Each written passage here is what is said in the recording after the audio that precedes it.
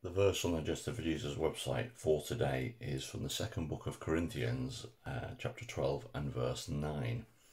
And it says, "My grace is sufficient for you." And this is Paul, who wrote this letter to the church in Corinth. He had a problem. It's referred to as a thorn in the side or a thorn in the flesh or whatever. He obviously was in pain or torment or some description or other, and he asked for it to be removed.